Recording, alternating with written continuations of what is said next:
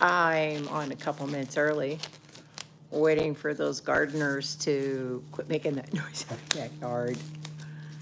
I like coming on a couple minutes early. That way everybody sees I'm here and they don't question if the live's not going on while I'm getting my gloves going. So how's everybody doing on this Saturday morning? Spring is starting to have sprung here. While there is a storm warning with several feet of snow supposedly coming our way. I'm sure it's only in the mountains. Yesterday, everything was bursting in bloom.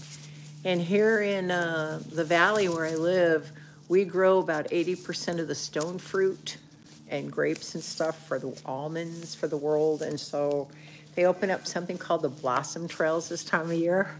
And as long as your allergies don't bug you, right? Here, let me skip my ad so I can see you guys talking to me. There's an ad here from TikTok on my screen. Hey, Sally. So who's on today? We got Catherine Medford. We've got Sally Dalton. We've got Janelle, Sandy Sanders. Audra's in the house. Saskia Smith is here. Hey, everybody. Welcome, welcome, welcome. So yeah, it's Saturday morning. Yesterday was a little bit wild. There's this resin mixer that, good morning, John. Welcome, welcome. There's an auto mixer that Fairy Art Mother sent me, and I mean, I know I can read instructions, but for some reason I can't figure out how to get this little thing to work. And after yesterday's live, she goes, Leslie, you got to figure this thing out, you know, because I mixed up my resin 2 hours before I was trying to get those droplets on. And anybody that saw yesterday saw the whole droplet situation going down. It's kind of crazy. And I wasn't too thrilled with the color combination. I felt like I kind of let my own nervousness get out of control. And yet, of course, I'm going to have to flip the camera over to show you guys this. Those big honking drops turned out kind of weirdly cool. I mean, really weirdly cool. This is when I use the triple color in there, and you can see this area here that looks kind of like it's got color in color. So this was the violet, and then the blue, and then the gold on top, and I'm kind of liking that color combination. This was the another one of the violet and that blue and that gold on top. This was the rain, that greenish gray-green color that I mixed in the interference. And what's interesting is the colors beneath will still come through subtly, because the whole idea of your interference is, while it may shift the light and change the way you see your colors, is interference also allows 95% of the light to pass through the flake, bounce on your surface, and refract back to your eyes. And so that's why you're seeing the colors. So I love this technique. I somehow need to master this. Janelle yesterday had asked me if I could stir something, and I tried to stir it literally while this stuff was seizing up, like it wasn't even coming off the spoon, but it did allow me to stir it. So you can see the different color combinations. Like this one had the gold on the bottom and just the blue on top. So anyway, this area kind of bugs me. You know, I can go in here and add veins of gold. I could add some black. After I looked at this, I thought, wow, this would be interesting to have some kind of treatment like this, maybe on the top of a canvas and the whole bottom. I know the gold is amazing. That's one thing about our interference gold, it floats. Even be putting the clear on top, you can see that the clear pushed it down, and we still got a floating gold effect. Yeah, I know. I went and saw my skin doctor this week, and this sort of reminds me of some of the things I saw on the wall. I thought maybe I could make something similar like this, or just kind of touch this up so I'm, you know, more proud of my color combination surrounding it, my negative space, and maybe give this to my doctor, because these look like the cells that they're looking at your skin under a microscope. So, yeah, anyway, all right. Today we're going to kind of go off. I know the gold is amazing. Hey, Sparkle, did you have a chance to see the piece from yesterday? Just a quick little glance. I mean, I just did a whole thing on it, but this way you can get a little peek at it before I jump into the next thing. These are those droplets that I created with dropping the interferences on top of each other. Anyway, so today, God, there's a lot of stuff to cover. But I've been asked many, many times, can you make a cell activator out of, name it, ta-da, whatever it is that we sell. And I'm not sure how many of you guys were involved in the original launch of that bloom technique when it came out. A lot of us waited for the countdown. Yeah, that would be great for the dermo office. You're absolutely right. I feel like touching it up and giving it to them or something similar. I think he'd be blown away. Thank you, Sparkle, because that's what I was thinking. So I get asked a lot, can you make a cell activator out of Prism Port? Can you make a cell activator out of Vivid Intense? Now it's the purely pigments. And those of us that were here in the very beginning when that class launched, there's a, or maybe not, you know, there is a specific chemistry that Amsterdam, let me get a tube of my golden out here, and Golden Share. There's a chemistry in their base. It's got nothing to do with the color. Now, there's been other paint companies that people have been figured out how to modify and make a cell activator out, but we know for sure if you use golden heavy, medium to heavy body paint, you use the Amsterdam paint, and while, yeah, this is a beautiful quality, it's usually much more expensive, and the Amsterdam is a fantastic product for the cell activator. And their white has been known to actually sell up even just using water. Again, that's a 50-50 chance. That's no guarantee. But we do know that the Amsterdam and the Golden have the correct chemistry in their acrylic. It's all about the chemistry in the acrylic that's going to make that cell activator work. It's not a specific color. Because there's so much information out there for fluid artists now. We learn about paint density, and we know that in the 40s, I forget the name of that artist, he was from Spain, I think, discovered that when titanium dioxide is heavier and when mixed with another paint, it dropped, and it created this crazy cell effect for him when he was only using black and white. And so it was kind of in the 40s, I think, when, of course, it's been documented. That doesn't mean somebody didn't discover that sooner. But we keep experimenting and pushing the envelope over and over and over today. So today I want to do, don't be shocked, everybody, a bloom. Sort of a bloom. I did the bloom. I went down that rabbit hole, and it's a fun one. For weeks after the class launched, I had sent some of my product to the artist that discovered this technique, and she had tested it and found that our enamel bases in the U.S., whether it's a deep base from the hardware store or you're getting it from us, because we repackage it. We've been repackaging that stuff since 2015 because it makes our pigments look so beautiful. So when the class launched, I immediately sent her a bottle with our primary elements. And one little trick, she discovered that little bit of gel, heavy gel medium, plumps up the cells. And we were fighting so hard with, you know, God, I hope it dries like this. God, I hope it dries like this. You know, there's new bloomers in here. There's people just discovering fluid art techniques and may not even know what I mean by, you know, calling you guys a bloomer. But somebody just messaged or held for review. Somebody just held a review for Saskia's message. If you have the ability to make it stop, please do so, because I can't see anything that Saskia would say that we wouldn't want to see. You know, she's not going to put some bad message in there, but Saskia, your message was held for a review for some reason. Anyway, I get asked a lot, and if you're interested in making customized cell activators out of things other than the Australian Floetrol, you know, we know that is tried and true. We know this stuff is different than America. We know that this has a higher insurance record of giving you great sellage or patterns if you want them. Sheldon Briscoe, that's the name of his channel.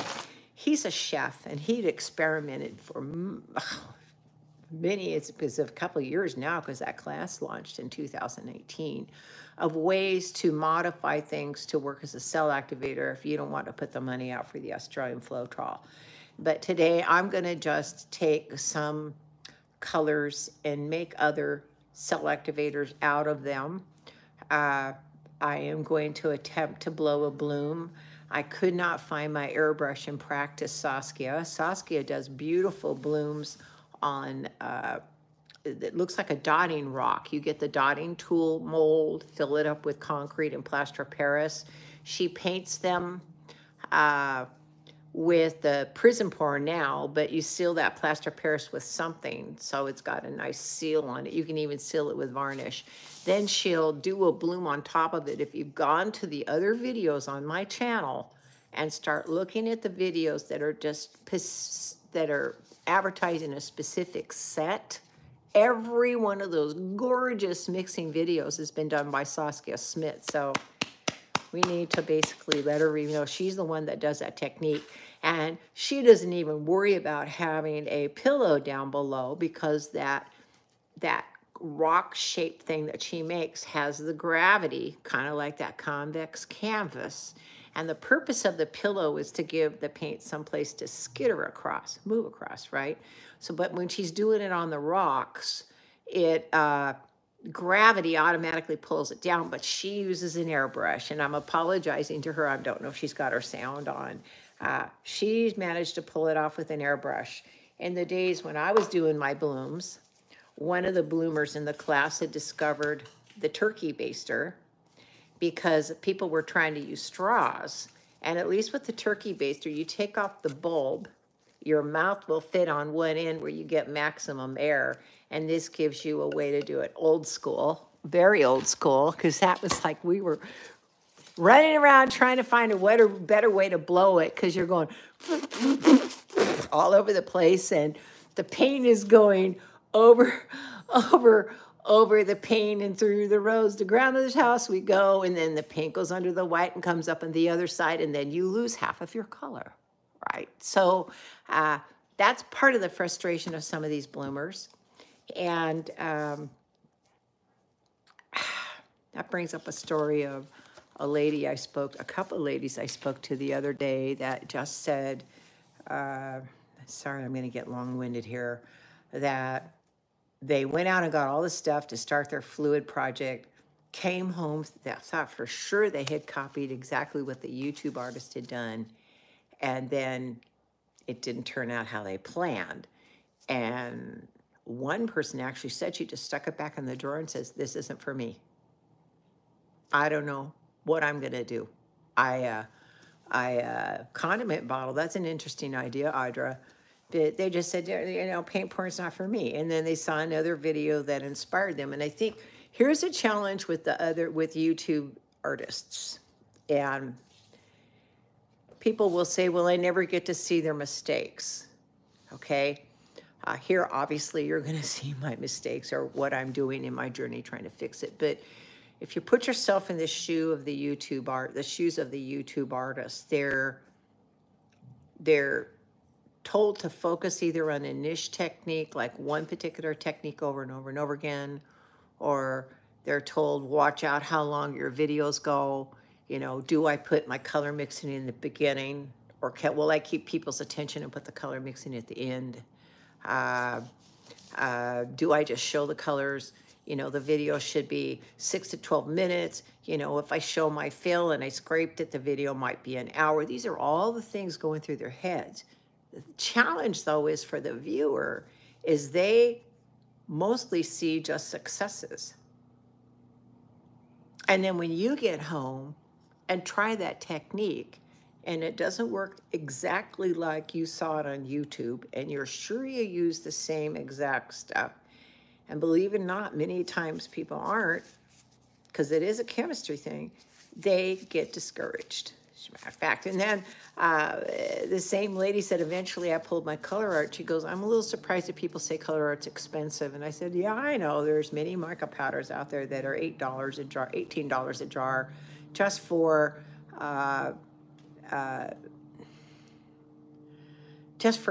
a mineral that's been repacked by a company in Asia and stuck a label on it. It wasn't anything handmade, but you know, that's what the market will bear right now. And I said, yeah, okay, so maybe the perception is that stuff expensive, but how expensive is it if you leave it in your drawer? Welcome, Gretchen. We see that you joined us.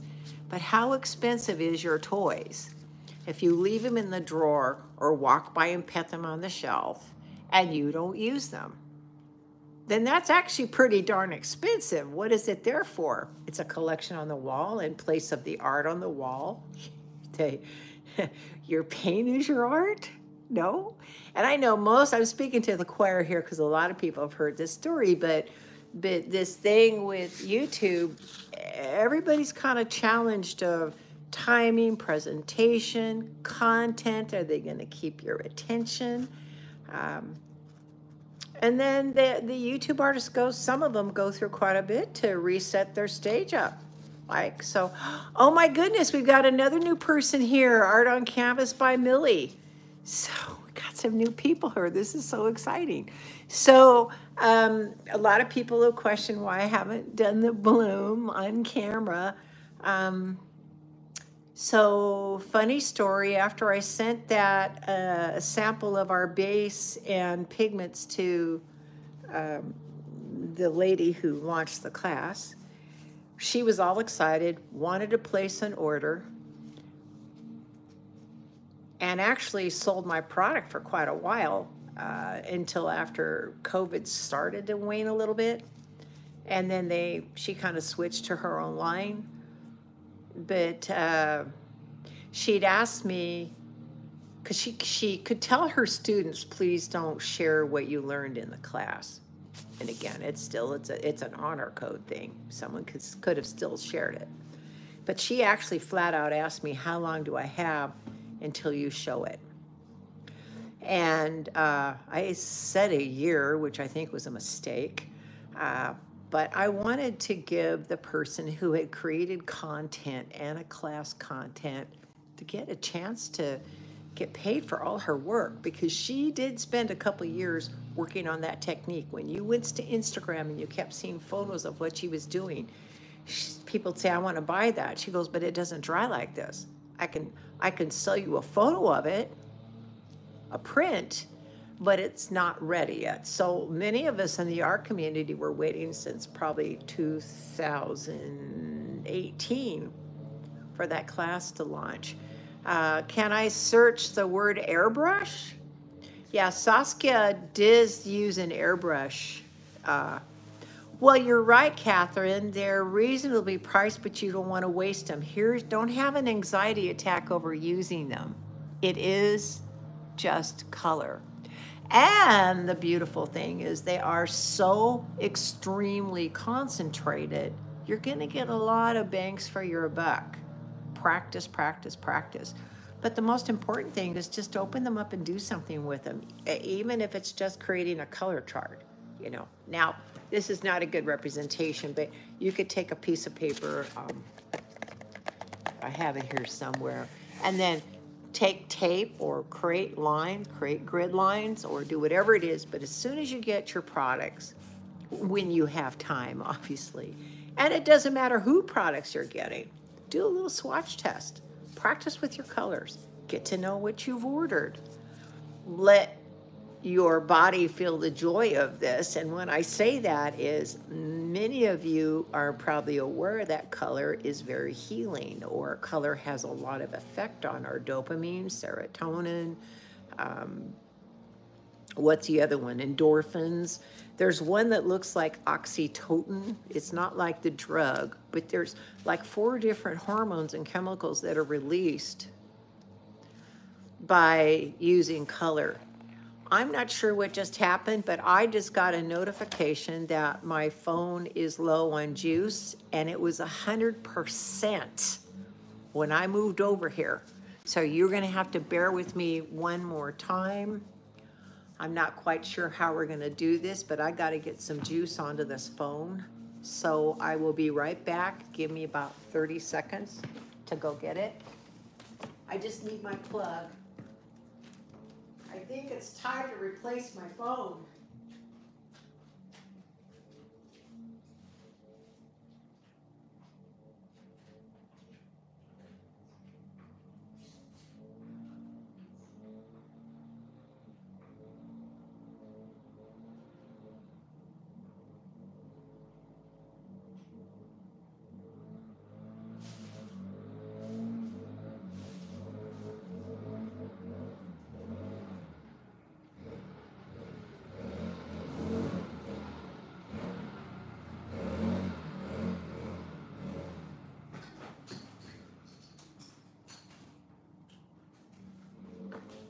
I'm back. So I charged my phone all night long, so this doesn't happen. And when I walked over here, it was 100%. And for me to get a 20% warning it's low is not good. So, not sure if you guys even heard what I just said.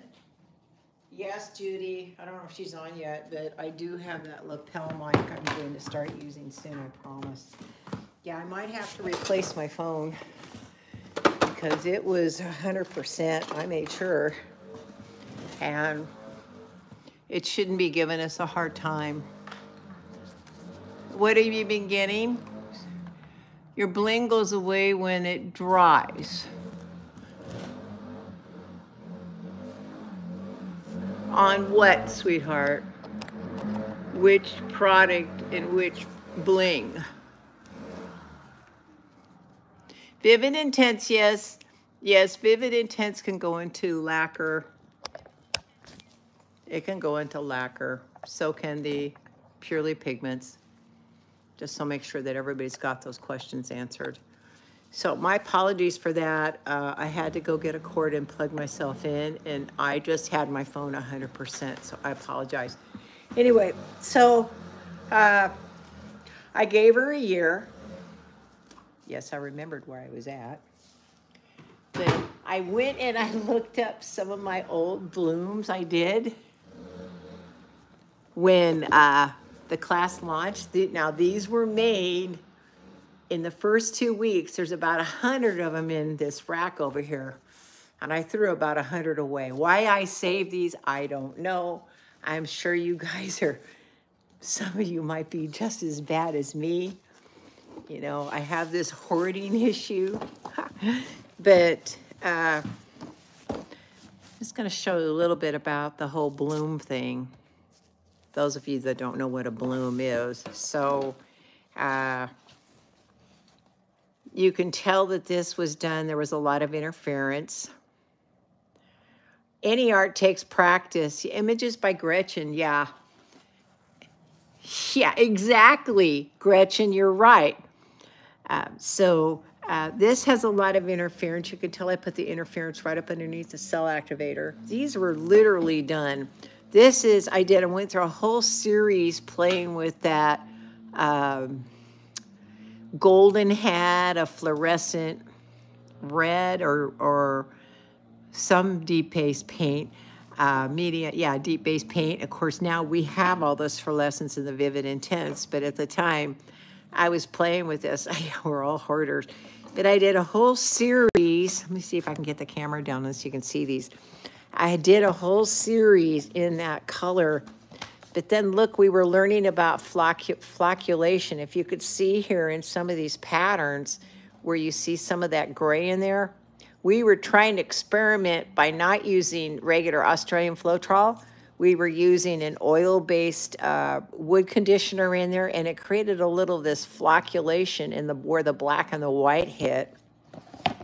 So many experiments that we were going through to try to get it to work. So here's another one, same color combination as this one, where I had put the interference under the black. So I just want you guys to know that I actually did go down the rabbit hole of the blooms, okay? But I had promised her a year, right? That's a long time to not practice it. Here's one where I love the color combination so much, I actually resined this one, right? And I probably the cell activator, it was probably a white cell activator, but I love, look at all that interference green that was in there. I really went down this crazy road of using lots and lots of interferences layered in between my colors to do the bloom. Here's one I used the interferences on, but it has not been varnished yet. No. So there's lots of possibilities. This is just, I don't know why I pulled this out, but it had kind of a crazy pattern to it. It looked like I tried to varnish this one. That's not resin on there. Looks like I tried to varnish this one. But again, all those interferences, I really went nuts with the interferences on my blooms, which we're gonna play with some interferences today. I do have some of those colors I've mixed up from my past swipes, so we're gonna use some of that because we know they'll, and here's just a real subtle one. It didn't come out like the perfect bloom, but I don't mind that this is monochromatic, right? This is actually kind of, and I was so proud that I think this is a 10 by 10 that I could get, you know, the 10 by 10 to show up like this. Now this is varnished, that is not resin. And I'm loving just, I had a hard time doing them. You had a hard time on the small surfaces? Well, that's interesting because when I was doing, oh, I don't think I have a lid here. When I was doing these little itty bitty ones, darn, do I have a cap to show you? Okay. Okay, this is the lid off of this, but I had a bunch of these. I bought a bunch of these lids that are the same size as this that you use for soup, takeout soup, right? And what I did is I used this as my palette, and I put the, let me put this down here so you can see what I did. When I was really trying to practice this, I had 3 and 4 inch canvases, these little 3 by 3s. And what I did is I put them in here, ladled the paint on, put the color on, blew it with my mouth. If I didn't like it, I could scrape it and do another one and leave it in here. And I just practiced over and over and over again in these lids. And it's just, when you're doing small practices, the first thing you're trying to do is make sure the chemistry is correct. Do I have the correct amount of deep base or enamel? Do I have the right amount of varnish? Is my cell activator got the right paint? Am I using Golden or Amsterdam? Do I have enough of the Australian Floetrol in there to get there? Is my white paint too thick? Why is it bubbling up? There was all these things we were worried about. And so testing it in a small little thing like this really helped. I mean, that's how I did these little ones, is I got takeout soup lids to practice on before I did the bigger ones. Okay, so, and incidentally, this is just a feast for your eyes. This is not a bloom, but this is a swipe I ran across this morning. I'm an old school swiper, and I used silicone at the time in my paint, and in 17 we were just covering the whole base with paint and swiping over it, and look at the beautiful spots and droplets that popped up where the silicone hit the paint that hit paint that didn't have silicone, and you get this reaction. But we'll play with this type of swiping next week because we're going to try blooming today and with this cell activator. But when I ran across this, I just had to show this off because I loved all these little droplets that formed, right? Anyway, I don't know where you guys, you're talking about something being loose. Hard time doing them. I'm scared to go to big canvases. No, they're not cheap. So like I said, Janelle, you start on little things like this, and then people graduated to tiles. Now, this is a much bigger tile than most of them used. I dug through my whole house this morning and I couldn't find the 4x4 or 6x8 tiles. But Janelle, a lot of people started small, and then they jumped to 4 and 6-inch tile. Now, you can get a box of tiles for about 25 bucks. They're about $1 a piece. See you later, John. Hugs and kisses. Talk to you later. I know he's busy with his art show that he's got going on. Make lots of money. So, Janelle, you might also try a tile because, because a tile has a real rigid surface, and when you're putting the paint on there, it's only going to go up to a certain level where a canvas will allow the paint to build up and your color can go up underneath. You have a less chance of that happening when you're working on a tile. All this does is practicing on tiles gives you the confidence, gets you comfortable with the blowing, gets you comfortable with how that paint skitters across the surface. Because the goal of having a pillow or some kind of flood coat on the bottom was so it would move. You want to paint to move because the rule of thumb is resin, whether it's resin or acrylic paint, it's going to go where other paint has gone. It follows it, right? So, but a tile, that's not a bad place for you to practice at all, Janella. And if you have them, that's great. Anybody thinking about them, they're a lot cheaper than buying canvases right now. And of course, then what do you do with all of them? Now, some of them, I had this crazy idea, maybe someday, maybe somebody's already running with it, but I had some beautiful tiles that all sort of had a similar family history, right? And I had this idea of mounting it like maybe in one of those walk-in showers that's got the two shower heads and 3 walls, and maybe one of the walls is nothing but beautiful decorative tiles that have been resined over because once it's resined, it's waterproof. Or maybe some cool decorative tiles with turtles or stuff, turtles or other animals on them. I have a big turtle here that I painted. Oh, that's right, I still have my turtle here. Maybe mounted on the top of a kid's bathtub, right? Yeah, he was drawn on the tile and hand painted. That's why I got these tiles. Here, let me turn this over. No, we're not doing this today either. But when I brought up the idea of taking a tile and mounting it, imagine if you had like a series of maybe 3 of these just mounted in the wall above the kid's bathroom where they're taking a bath, because once it's resined, it's waterproof.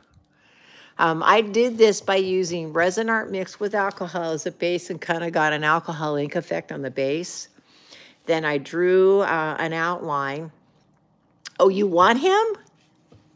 God, I did him years ago. If you really want him, Sandy, we can talk. You know, I should be auctioning off my stuff before I move. Yeah, he's real cute, and he's just, I would probably have to sand him a little bit here and make sure he's get resin. But then what I did is I drew in everything with a white Posca pen. This has all been painted with primary elements on top and then resined on top of it. Oh, you do? Yeah, I'm so proud of this. I actually took this design off Pinterest on my phone, put it on grid paper, and counted out how many grids over left and right to where the tip of the little thingy would go. or, you know, the tip over here. So I measured in my grids. And I will tell you, turtles are probably the easiest thing to draw and paint because they already have a prehistoric feel to them. I mean, turtles really do kind of have that prehistoric look. So he kind of has a little realism to him. If you really want them, Sandy, maybe I should do another. You know, I should, if you guys like this idea, I can do another one. It would be fun to do this. I'll have to find my pattern for him. What are you going to order, Sherry? Oh, yeah, the littlest small blow dryer in the world. Anyway, my point is tiles. I was like, what do I do with the tiles after I'd created all these tiles, right? I may have to repaint him. You're so sweet. You know what? I have never sold one thing. I would love to do an elephant. I love to paint, like brush paint. That's why you guys saw me playing with my watercolors. Incidentally, from yesterday's piece, I just had to say there was some real insane runoff of the resin. And man, I said, while it's still soft, I wanted to cut it up and think about using these as textural components on another canvas. Because our runoff is pretty, I don't know where that came from. I think it's because there was the big thumbtack that was on the bottom of the board and it formed that little thing. Okay, I guess I'm wasting everybody's time. Sorry about that. So this is just a practice dartboard. We're going to practice some cell activators on. Then we're going to do a piece here. I'm on the fence whether I should be doing a black base or not. You know, after playing around with my turtle, I'm not sure if I want to do a black base on this bloom. I'm going to try. But I will do something here. So let's make some custom cell activators. This is what I had in mind today. I already have one I had made with the Amsterdam titanium white and then my papaya. So I made this peach last time for you guys. I want to somehow use this if it makes sense, okay? But if I wanted to customize a cell activator today, only because I know that ColorArte does not make the proper base chemistry. We don't have the chemistry in any of our paints that shares with the Amsterdam. I don't have any golden up here. So this is Amsterdam titanium white already mixed with the Floetrol. This is just some of the Amsterdam teal squeezed in here. So I could modify either one of these with my colors and make a cell activator out of them. Now the question is, which color combination am I going to use? Same thing all you guys go through when we're deciding what we're going to do. Now, I already have kind of a pinky color, so we don't need that. I could make this a darker aqua, but for the fun of it, I'm going to put a... I'm going to put a red violet in this because that would be unexpected. So this should turn it kind of a tertiary purple when I put that in there. And then if I want to make I did the lime green last time. So I kind of want maybe this color cell activator mixed with a tiny bit of the saffron. I don't know. So much of this is intuitive painting, you guys. So you're probably like, doesn't she have this all planned and written out in advance? Nope. None of these lives, even the color theory one. The other day I did write yellow and how many spots of green in each thing, but it didn't quite work out as I thought. But I thought maybe I need to pre-plan what I'm going to say to you guys, because eventually you're going to go, you're repeating content, or we already heard you say that, or whatever it might be. Let's get some mixing sticks here.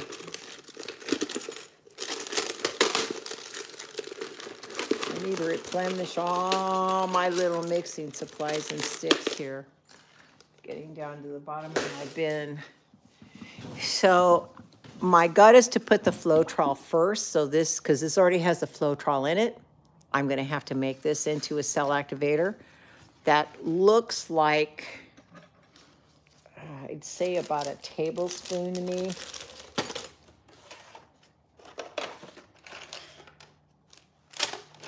Sorry, I'm looking for a larger measuring spoon. This is a teaspoon. That looks like it's not a tablespoon. That looks like it's a little bit more than a teaspoon.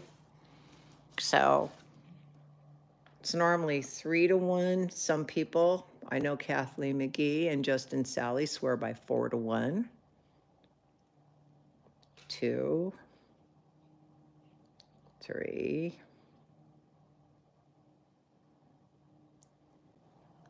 4.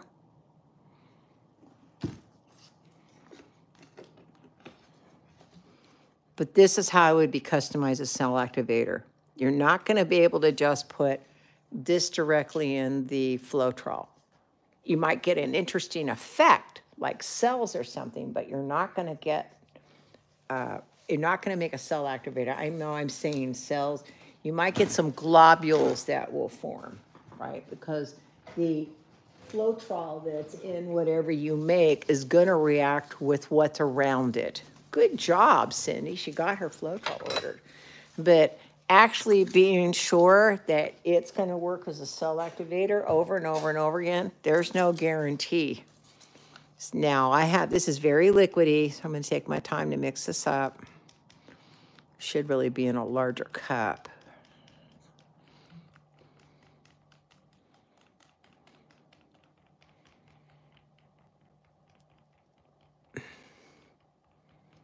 Yeah, sweetheart. Saskia's, her rock videos.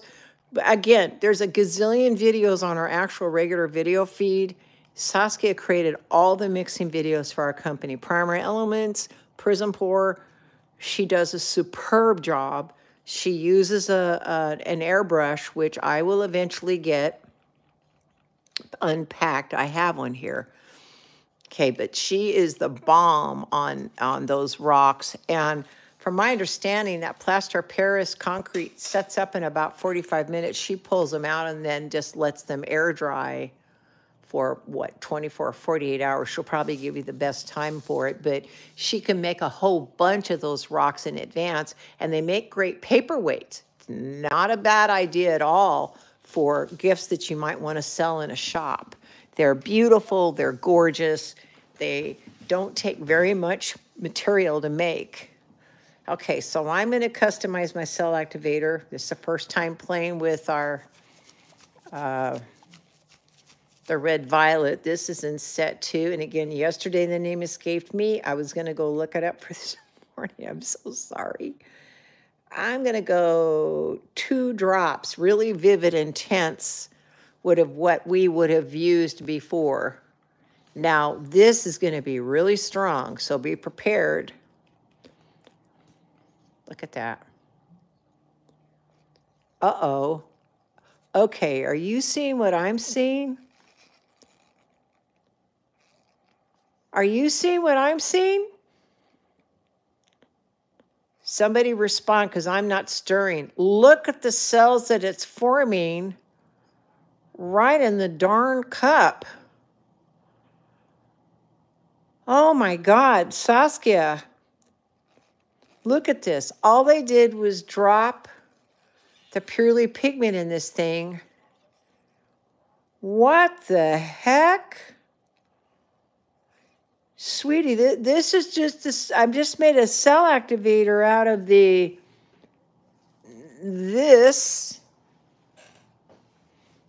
and this. And then all I did was add 2 drops of this. Wow, I mean, I'm going to have to mix that up, but I'm now wondering about maybe dropping a drop of this stuff. Do that again, right? Do that again, right? I was just trying to tone this color down. Now remember, it's very opaque, so it didn't really change the color that much. That's even crazier. this is, oh God, I have to wonder what the heck is in that bottle. This is my lab sample. Okay, do that again, she says. Okay, well, we'll do that again since I think it toned it probably a little bit. I think it's looking more blue. Probably what it did here, it took some of the green out. This looks green, this looks more blue. So the first step of putting that violet in there, it turned this blue green from a green blue, right? Well, no, I've got these colors that are gonna go in the white. They'll go in there, I'm gonna do them next after I do this. But because I'm questioning what's in this, I wanna grab the pure magenta. You find that bottle here and see if it does the same thing. We've got this is an interesting experiment here. I just want to see if it sells up or if there's something in my lab sample that makes it to where it won't happen for you guys. Wow, I've never seen that happen before. This is the fun of experimenting live and seeing what happens. Okay, so now this is a quinacridone magenta. It's not quite as much of a red violet. Two colors. Now, what I did is all I did was give it one little stir and it started creating these crazy cells.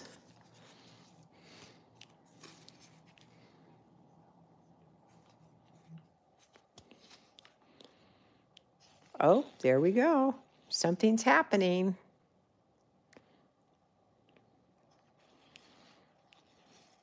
There's something happening here. Wow. Anyway, it's making my cell activator more blue. I know it's probably hard to tell because it's a very subtle change in my cell activator. But this was a green blue, and now this is a blue blue. Cheapest. Well, if you buy it directly off of the reseller on eBay who ships it from Australia, he may be the cheapest.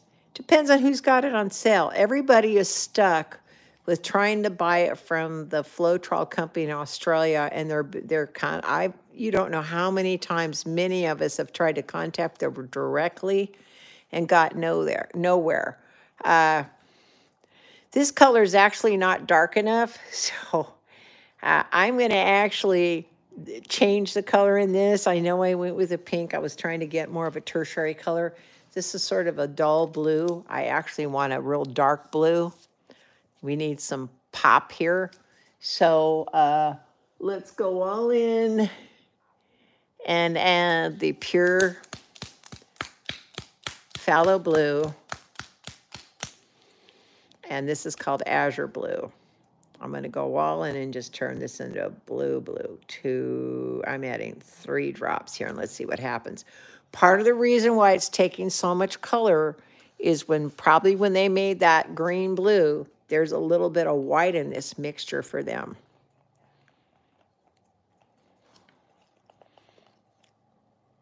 Yeah, because it's taken a lot of color to tone it down. If I had to guess, there's titanium white in that color because it's taken a lot more. That was 2 drops. 1, 2, 3 more drops just to get it to a blue. Pyra! Oh, you didn't miss much. Other than we made weird cells in this activator cup while I was trying to make a cell activator.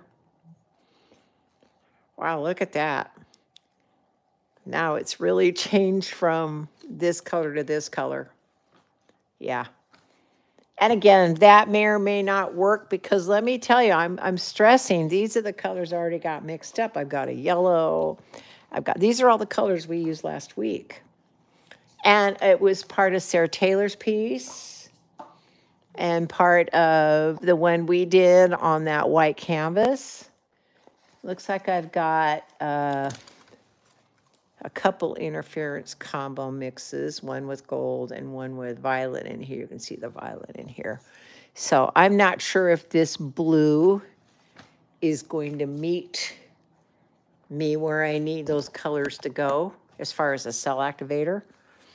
We may not use this, but you've seen me mix it, right? And that's kind of the most important thing is I used an existing paint that we know is guaranteed to work, whether it's the white or a color. I've toned it down with the Purely Pigments. And I'm going to have to find a little cap here. I guess I'm going to I'll steal a cap from one of the colors. I'm hoping we end up using all of it. Interference, I'm pretty sure we will. I just want to keep this fresh because I've had this piece sitting around here, so I'll have some color combination that's going to go with this blue later on in the future, but I'm not going to get all stressed about it now. I can't believe Sandy wants to buy my turtle. That's really sweet of you. Maybe I should be painting more turtles. Speaking of that, right now, before we get going, I try to wait for the middle thing of it right now. Yeah, and then also, she mentioned Fluid Art Co. There's also Pixel Paint. There's also Becky Selman. Sometimes their prices are the same. Sometimes there's a better deal. I think it just fluctuates just like anything else. So, okay, so a little bit of business just because everybody's on now. The 20% off, the 40% stock up 40 code is going to die somewhere tonight between tomorrow night. And why I don't have a specific time is I've set it, when I normally set a date, the website wants to do it 24 hours earlier. It has to do with a time clock that I think is generated from the actual WordPress software. So I'll set a date about a day beyond that. So sometime tonight to tomorrow night, that 40% code stock up 40 is going to go away. I'm grateful to the 8 people. We got 8 people that joined us for the membership drive yesterday. We are literally this far away from our goal to get the funding that we need to reorganize the warehouse, bring in the twinks, get me moved, because I have to move and the rent at the building tripled. So we are doing this. And also, as reorganizing the company, when we started getting into that 20%, 20%, 20%, that happened after we had a tragedy in our business and we lost one of our employees to the pandemic. And we got caught in that merry-go-round. Well, we get our refinancing. That's not going to happen. That's why this membership drive is so important. We're going to have 2 programs, and I don't mean to confuse people. In May, there'll be a perks reward points program based on your purchases. So you're gaining maybe a gift card, okay? And that great Mandy. Oh, good. Mandy's got a pixel painting. So we're going to good to see Mandy here. Mandy, I thought you were at an event this weekend because I really need to talk to you. So I may be calling you after this if you've got time. Anyway, we're going to do a loyalty point program or for a friend. Sign up and register. You get a gift card based on how much you purchase. And we're going to offer shaving off a few points of everything you buy. You won't become a regular customer. You might be customer number 1. How close are we? $12,000 in sales away. That could be a good, strong week, guys. 12,000 away. That's what we need. And we're done. We're completely done. And fortunately, you know, they have they've got all these goals set for it to trigger this whole thing. Anyway, the second phase, and we've already started it, is a Art of Club membership. Now, we've got the Art of Club Facebook group on Facebook that you can go join. Anybody can join. It's a brand new group. We're small and mighty. It's a safe place to share your art. And I think on Tuesday, Kathleen said 12 people signed up just from the live. Oh, yeah, the membership drive's still on. We're selling those membership cards. And then, there's an art of, I don't want to get distracted, you know, so I'm closing my eyes so I can't see what everybody's asking me right now.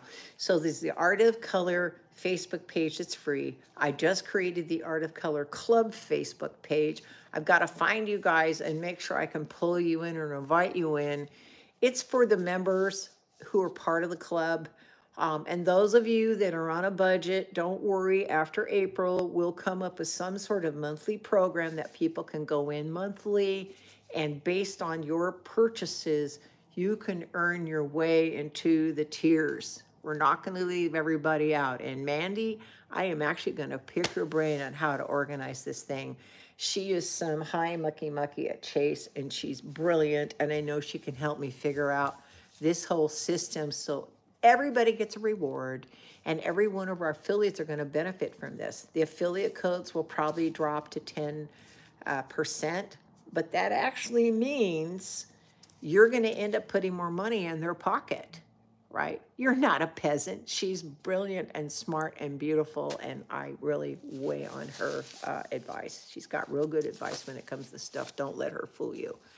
So the membership drive right now, we're currently going for founding members. The $500 card is 41%. It's based on 40% off. You buy it for $295. You get a $500 card to buy products. It's for products only. You still have to pay your freight. There's a $750 card for 4 something. There's an $1,000 card for 5 something because it goes 41, 42, 43%. And there is one person in the live, and I'm not going to give her name out, but she's the one that sort of set the price for the 50% off card, $3,000 card for $1,500. And we are getting close. Everybody who gets in now is grandfathered in at a top tier, no matter what your purchasing level is. You're all going to be grandfathered in as the founding members. And we are having a sampling program. When you go to checkout, there'll be a button. It's probably going to be April, May. There'll be a button for you to push that says, "Hi, I'm part of the Art of Color sampling program." Boom. And why you do that is it prints a line in the invoice that tells the shipper, "Hey, send me the one of the month," right? One of the month. And or not of the week, send me the sample of the week. Because if you order every week, you're going to be on that sampling program every week, right? There will be discount codes based on the tiers that people get into. So that everyday price that's 5 to 10%, that's all that the public is going to see. A recreational buyer is going to see 5 or 10% on the top. People that are already in the membership program, and again, we're going to try, I already had people ask me to create an entry-level one as soon as this hard drive is over, we're as soon as we get our capital. Because we want to, again, we want to make this fair for everybody. We're searching for a software that's also going to track your purchases. So there is a way to reward you based on what you're buying also through this and keep pushing you up to the highest tier. There will be some private lives, lives like this, but it's going to be eventually, we're going to eventually, I've just got to work on my timing, and after I move and see if I can carve all this out, I think we should have one actual formal class a week dedicated to the color mixing. I hate the term color theory because it makes me seem like I'm an expert and I know something more than everybody else. I'm just sharing with you what I've learned for the past 29 years doing this and the 70 years of being on this earth. And I'm here to help everybody. So there's going to be dedicated lives to the color mixing every week. Maybe somebody can join through Patreon if they want to do that. And maybe that's, that's their comfort zone. Maybe they're not comfortable buying it on the website. Thank you so much for saying I'm an expert. I did, if nobody knows that, I am the creator of all the color art products and your host at ColorPlay Live 3 days a week. There's my little spiel. And I did make all of these products. And I think the next step in my life is to use them all and to keep exploring why I made them and what I had in mind. Because if you haven't figured it out yet, my philosophy has been for the past 28 years, find something that's never been done before. Like when I made the primary elements, I was so frustrated that my favorite blue had a skim on the top of the thing, and I couldn't even find that paint. And I'm like, my gosh, you know, how could I put color and sparkle in a jar and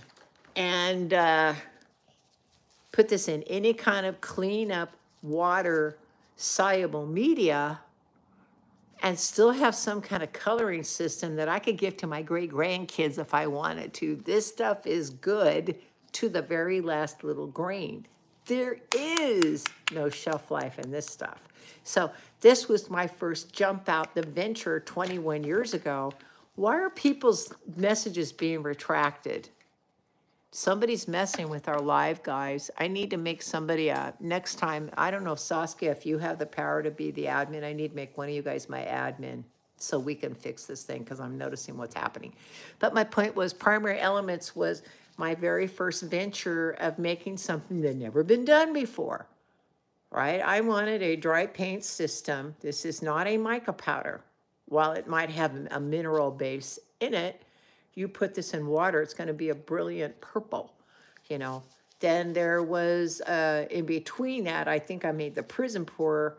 I wanted to make a deep base paint. There's never been a deep base paint on the market.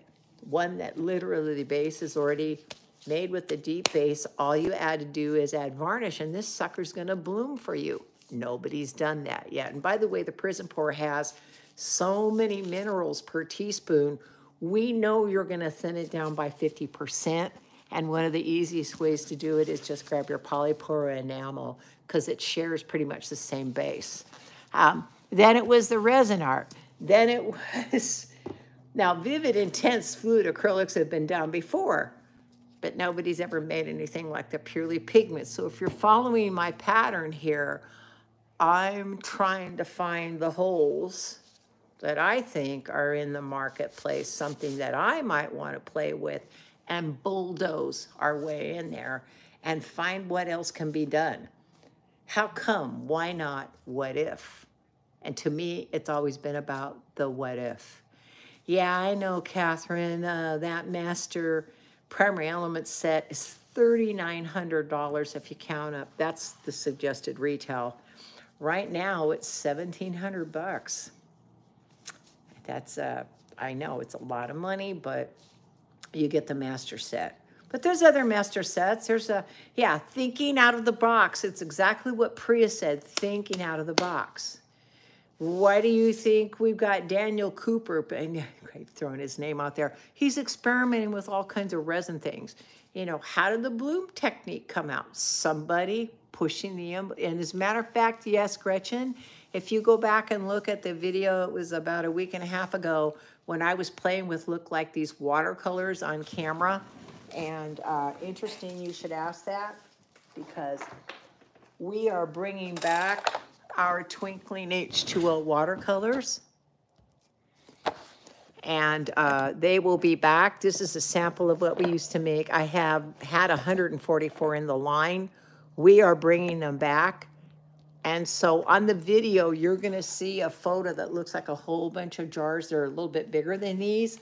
In that video, I take the purely pigments and a little bit of the gum arabic that we offer. It's a food grade instantly water dissolvable gum arabic. I mixed it with the purely pigments and it worked beautifully. So yes, it can be done. So anyway, there's the business. The stock up 40, you got about, yeah, put corn syrup in your water when you're making your watercolor, and it acts as a natural humescent. When you wet the cake, it'll stay wetter if you're going to do that, if you're going to make your own. And then also another little trick, put a tablespoon of glycerin in your water bucket, if you had one of these things. And the glycerin actually just helps the paint kind of glide a little bit better over your piece. So, that's what we're here for. We're here to help. Okay, so there's the business. There's the thing about the membership program. There's more to that. We've got the sampling program, the special discounts. We're going to do the private live.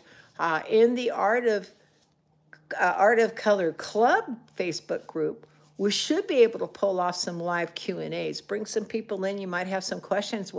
Like Becky Selman, who has her new store. I think it's in Tennessee. I might have the wrong state. And she's fooling around with the mix. Why not bring her in and see what she's doing? You know, I want to do some live Q&As that's outside of just all about me, okay? Yeah, well, the H2O is going in production. That's why we're doing the cards now. I couldn't do a pre-order on them because we've got to get the building reorganized, get them poured. It takes at least 14 days once they're poured to set up. So, but I am going to release the ones I found in my garage. I have to get someone over here to help me. I'm hoping Michelle D's granddaughter may come help me get all these tubs out of my garage and find out what I've got, and maybe send some of those samples out as part of the sampling program to the founding members. You know, if you get an extra big pot of watercolor in your box one day, you're going to know that it came from me out in my garage watercolors when we poured those big 30 ml jars. Okay, so let's get back. I'm going to try to make this white cell activator. This is the challenge, okay? By trying to make white into a color, we have to use a lot of that. I know, Catherine, so many of you guys have said you'd love to come and help. I wish you were my neighbors. We could have a copy clutch in the morning and then paint all day, right? That would be fun. Here. Okay, so let's get to some cell activating. I kind of want to, I'm hoping to get to kind of a nickel azo gold color. So I know that it's kind of silly to not use that. I avoid this. I'm in Fresno, California. Gretchen, where are you? I know. Coffee clutch. If I can move to a big enough house, maybe we can have classes there. So here's one little thing about the golden nickel. It is the pure color that makes your nickel azo gold, but the color is quite thick. I'm trying to find a paintbrush here to help me get this off. It's quite thick, and I've had people say there was something wrong with it. I said, actually, no, there wasn't that much. There's the same amount of the material put in there to get it to pour. The problem is the stuff that makes it's really, really strong. And so this is my original batch, which is pretty thick. I believe we've added a tiny bit more to it, but you know what? I'd rather have it be thick and you have more color than thin it down by 10%. And I've washed some of the color out. So I'm going right to, God, which probably looks like 1, 2, 3, 4. I probably have 6 drops in here, plus what's on the edge. I know you're probably going to want to see what this looks like. This is a color called Golden Nickel. It looks kind of interesting. Look how it's reacting. I should take pictures of that and make a photograph of it because I'm loving how it's reacting in that sellout. Oh my God, it's doing it again. Look, guys. Look what's happening. Okay, someone needs to experiment with this technique. We need to figure out why this is happening. Saskia, you and I need to put our heads together. Look at this. It's doing it again. It's creating these crazy cells. I don't even know how to explain this phenomenon that's happening. It's kind of nutsy. But because this is white, it's going to take quite a bit of color to get to where we want to be. So I'm going to add some of my saffron, which is a really bright red-orange. We have the saffron in the prism pour. There's 2 drops of that. I don't know how deep I got to go to get to the color I'm looking for. And then I've got some of this Aztec yellow, which is quickly becoming one of my favorite colors. There's 2 drops of that. Ooh, that looks like 4 drops of Aztec yellow went in there. Let's be fair with what we're doing. Oh, sure, why not thin it down and use it like a watercolor ink? Absolutely. Oh, I just can't believe what's happening when I'm doing that. We almost need to have a technique where the base is cell activator and then we just spin it around and see what happens.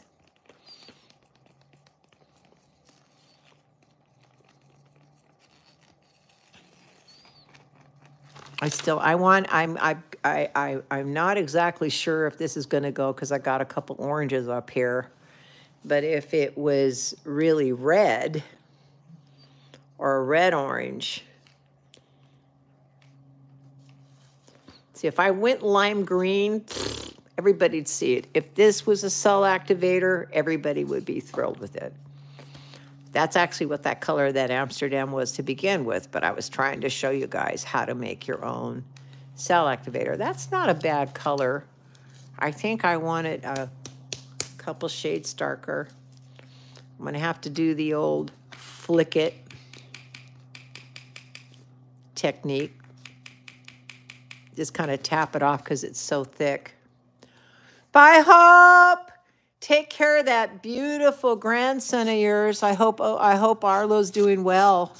You have a beautiful day, honey. Thank you. I know, I'm taking time. It's already been 71 minutes, and all I've been doing is talking. 1, 2, 3 more. That was 4.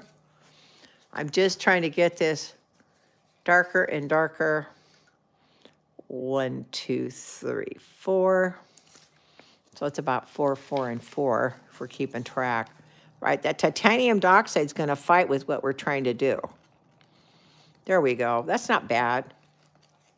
Sort of a pumpkin color.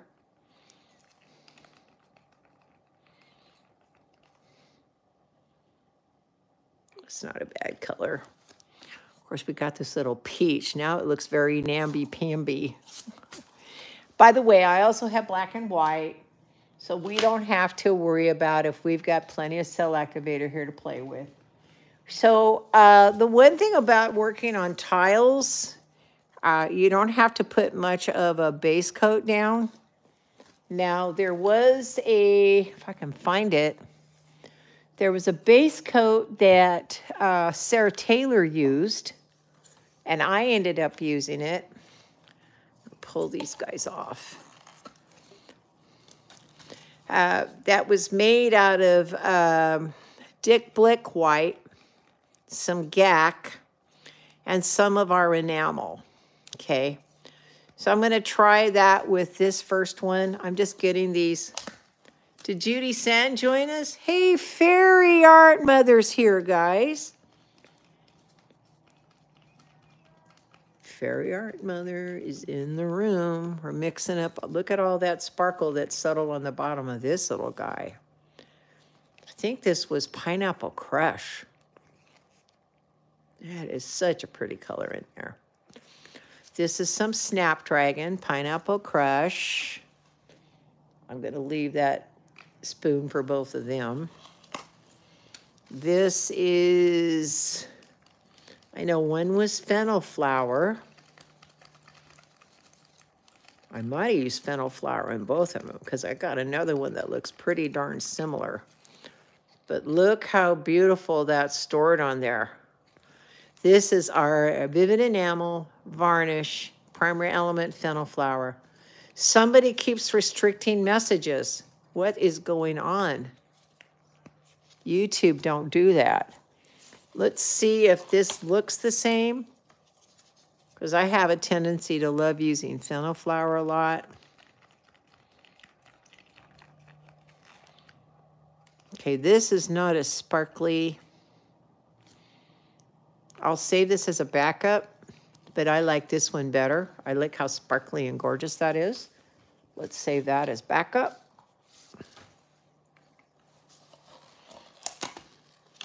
I think this was the Blissful Bordeaux, because I know that's the color I used in the Sarah Taylor piece. You put gesso on your tile? That's an interesting way to do it. But wouldn't that create more tooth for the paint to grab? I mean, is that the point of adding that on there? Because you're kind of creating tooth with gesso, aren't you? I'm just saying, it's possible.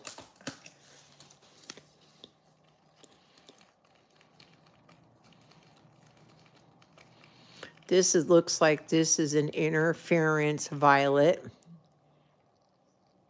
with some sparkle in it. And it's just that today's about using up all of our leftover paint. Save all these caps. I can reuse those plastic caps. I'm pretty sure this is the interference gold.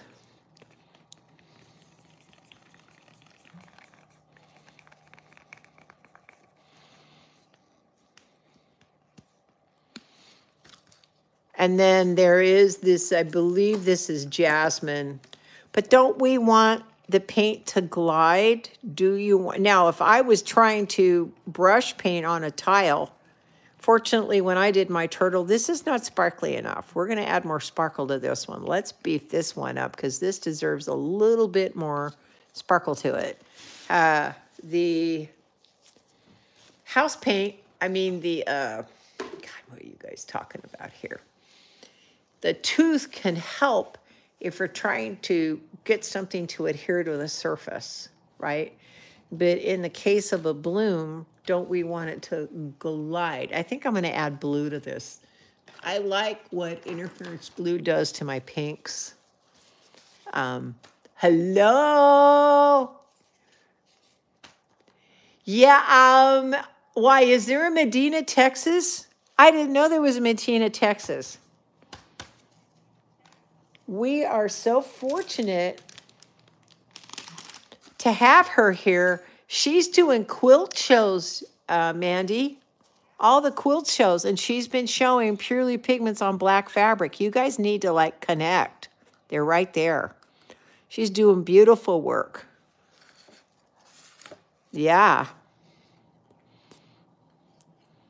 I'm so stinking proud of her. Technically, you're talking to a new affiliate. I haven't formally announced her, but she does have a code to promote us at trade shows. And then we're going to, I'm looking for my other blue. There's the interference. Here's the sparkle. I'm not sure when she's ready to do video content, but maybe someday she can join us on our quarterly events. By the way, the next quarterly event is at the end of April, so mark your dates. We'll be reminding you more about it. And if you guys are new to us and don't know about that, is every quarter our affiliates kind of show off their stuff. We all get together. It's now a 2-day event, so it doesn't have to be one long day. You have 12 days to watch all the videos. And while you're watching them, we're going to give you a secret word or two clue in the video. Collect those secret word or two and enter the guess at the secret phrase after the time is over when you got 12 days to watch them. And someone will win a $400 shopping spree. As a matter of fact, Sherry Ellis, who is in here, was the very first person to ever win our shopping spree. Yeah, I put more varnish in this as this is looking really, really thick. A galaxy pour. Those are so much fun. Yeah, this is way, way, way too thick compared to the rest of these. Sorry, guys, I had to kind of take a little segue here. All right, one other thing I really wanted to do is, I know I need to get on with this, is instead of doing a black base, I actually want to mix up a black that I can lay down first and lay my colors on top of. So here's that other Titan teal that we had mixed up as a mix. That's also just a little bit thick. So I'm going to make a little bit of a handmade black to put down on the bottom of it. It hopefully, when it spins, it should take the place of me not having a black house paint. So, incidentally, when I plugged in my phone, I had to unplug the littlest leaf blower in the world. So I'm going to have to try to blow this manually because we now have the phone plugged in. And I'm sorry, the juice for you guys to see me do this is way more important than the littlest leaf blower in the world. I don't know. That's a hard choice to make. So, all right. So I'm going to make a little bit of a black for myself. How I'm going to do that is I'm going to take some of the Vivid Polypore. And this cup actually has a measurement on the side. So it's got the 1, 2, and 3 ounces on here. I'm going to make up 3 ounces. Wow, I've had this bottle of Polypore for several years. You know, everybody thinks I have a bunch of fresh stuff, and, you know, I'm like you guys. I get my stuff, and then I use it up. So, like I said, this bottle's probably from 3 years ago. And then it's an actual measurement.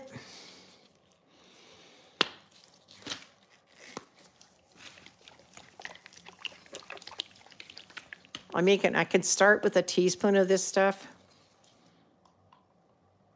of the Vivid Intense Black. But remember, I also have my Purely Pigment Black. And I'm looking for the bottle right here because I had it set aside. So if this doesn't look black enough to me, I can do something. Well, that's pretty black. That's not bad at all. Till you use it to the last drop. Just like any other acrylic, you take care of it, keep it stored in an area that doesn't get too cold or too hot. It'll last you for years, honey, till you use it up, just like any acrylic. But if your top is not put on correctly, or we can go all through the things that affects acrylic paint, then you're affecting your shelf life. So I keep them in a cool, dry place. There is no, I'm putting varnish in this just like I would any of my other paint because I want this to react to the cell activators we're putting in here. So even though I'm going to lay this down as my base color for my bloom,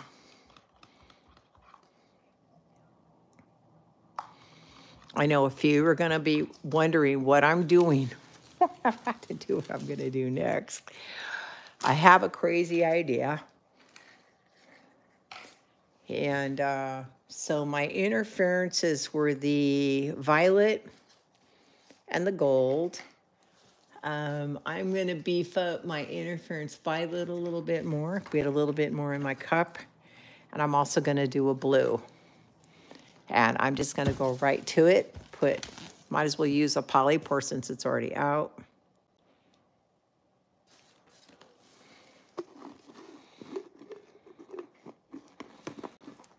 The only difference between the Vivid and Enamel and Polypore is this has a little bit of varnish for the baby bloomers to start with. And I don't know why, but Priscilla Batzel loves using this stuff as her paint base. She goes right to using the Polypore.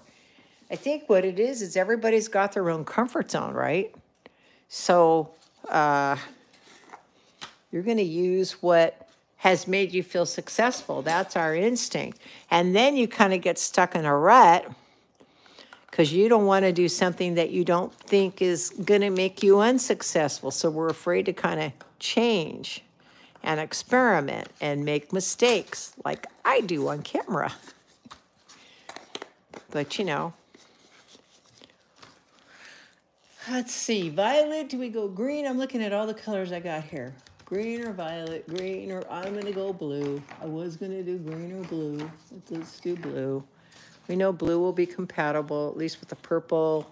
It'll be compatible with all those reds. But I need some more interference blue in this jar. You haven't seen any mistakes. You're just being too kind. So this has interference blue, sparkle blue. This has more interference violet, sparkle violet. Because I'm actually going to use some clear. Again, I got an idea how I might be able to get this to work. I've never spun a big tile like this. So we're going to see. Both of these cups are going to need another squirt of the varnish. This cup, I know I added more Mica 2. Yeah, I kind of want to do a clear base. Then I'm going to lay a little black down on the bottom of the pile just so it gives a darker base for the color to spin, if you wonder where I'm going with this. And I even had a prism pour to mix up here to use as one of the colors if we need to, but we're running out of time. I've been drawing too much as usual. I have a tendency to talk and share too much. And so we're already at 85 minutes, and I don't know how long everybody can hang on a Saturday morning. I used to watch Patty Tully Parrish on Saturday mornings when YouTube had something called Google Hangouts. And we'd be cleaning our house or doing the laundry and listening from her from the other room. And she'd be on for like 2 or 3 hours just playing live. This was years ago. But it was fun on a Saturday morning to just have a whole bunch of us hang out and chat while she was doing her thing. And again, like I'd be making breakfast and then turn over to my PC. What is she doing now? You know, I wasn't literally intently staring her for 3 hours, but, and it was every single Saturday morning we knew she was going to be on. Okay, so everybody knows what a skim coat, flood coat is. We've all been there, done that. Got to get all my cell activators and stuff out of the way. First thing to do is got to make sure this sticks, right? I don't think it's going to fly off, but the last thing I need this to do is to fly off. So I do have some White House paint here. I don't plan on using it on the front, but the tricks, what's worked for me so far.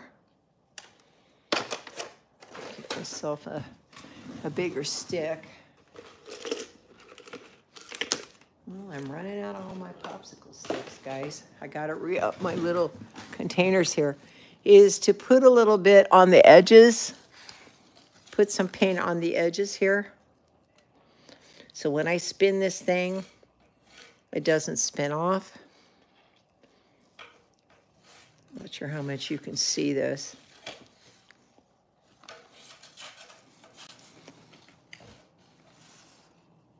Only thing is, I don't want any white paint getting on the front. Be careful, Leslie. Don't make a mess. I just realized what I could be doing here.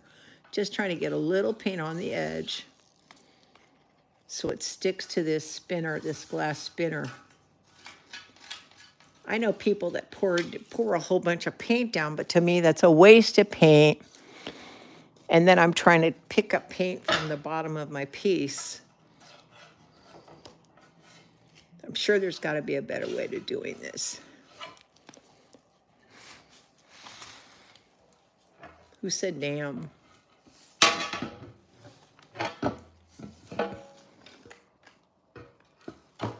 Okay. I got a little white here where I don't want it. What did Sherry say? What'd you do, Sherry? Just now? When did this happen? Please tell me you're okay, honey. That's our family here. One of our family members got hurt. Hurted it. I'm going to wipe this white off the top.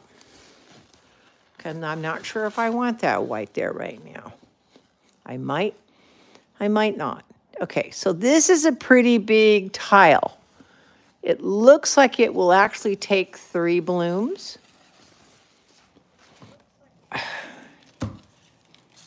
Never tried to do a bloom on a tile this big. You're going to see it first here. Now I'm going to have to actually blow this. No, I'm not going to let you see the back of my head. I'm going to have to get over and bend over on this thing. Okay, but I think that paint on there, yep. It's not going to come off. All right.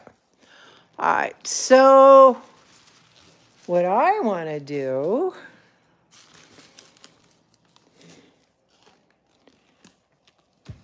is create a clear coat base. Again, this might be considered nuts, but I want to put some of my polypore down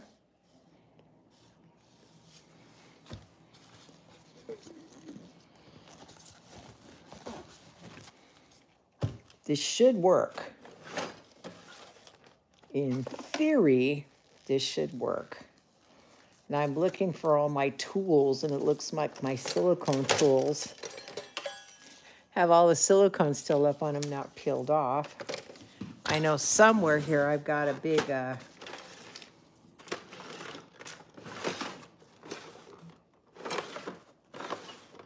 know I have a big spatula somewhere. See if this thing helps me spread this out. This is actually for spreading joint compound, but it does kind of help. Because remember, paint goes wherever paint's already gone. So I'm just going to put some clear down here. This is because I couldn't find my spatula. I'm going to use my joint compound spreader.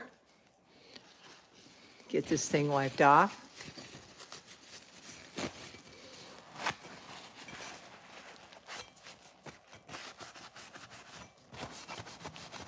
Let's hope it works. Leslie's great experiment after mixing all these colors today. Then with these interferences, I kind of want to do a little bit of gold over that. Not all of it. A little bit of the violet over all of this.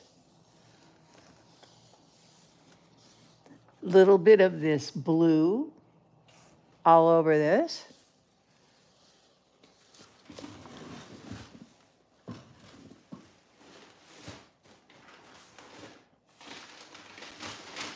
Give me a second. I found my swiping papers the other day. The ones I told you I used in 2017. This is that plastic they give you when it's covering items that you buy in the mail. This came on my gel press plate, and you can tell how much this thing's been used for swiping because of the weight of the paper. Now, I do prefer it doing this way because gravity, right, as you're pulling it, will drag it straight across.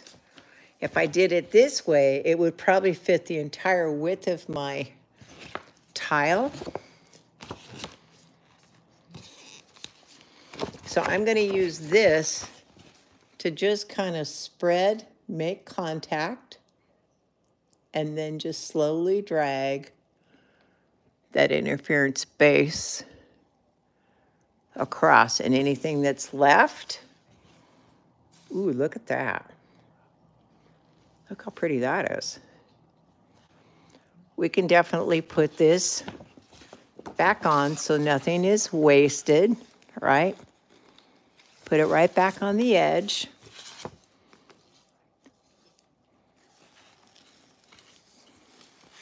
Wow. Oh my God, those interferences look beautiful. Yee! I could just do a swipe on this. Look at that. I'm going to pick this up and show you guys. Can you see how pretty that is right now? That would be a great beginning for a swipe. But I know I'm supposed to be blowing a bloom for you. Oops. Would you guys really mind if I did? I may have to do a second piece because I love the idea, and I've never done a swipe with this form of laying it out. Okay, so I made the black for a reason. Let's try doing, I'm loving that right there. So I'm going to do a little black pile right here. This will be the first part of my bloom.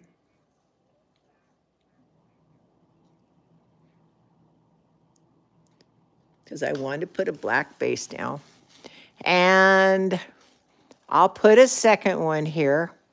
Hopefully it'll stretch right. I don't have to do a third one in the middle.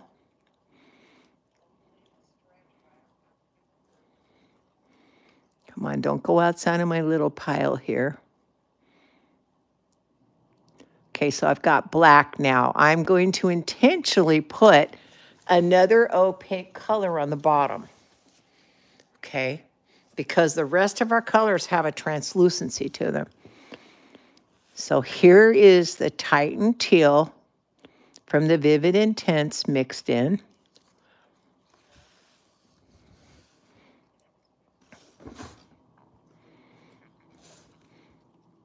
Here's a bunch. Here's a scoop of the Titan Teal.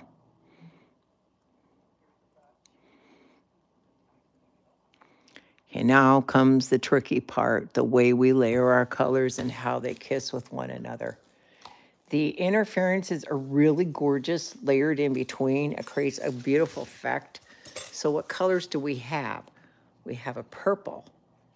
We have this beautiful fennel flower orange. We have a yellow.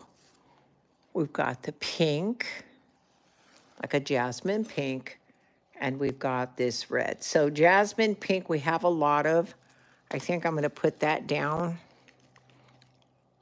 It still feels a little thick to me. Now, I'm now probably putting too much paint on. I can probably hear Mandy's voice in my head saying, too much paint, Leslie. I'm going to try to back off from this point on. I know those piles are rather big.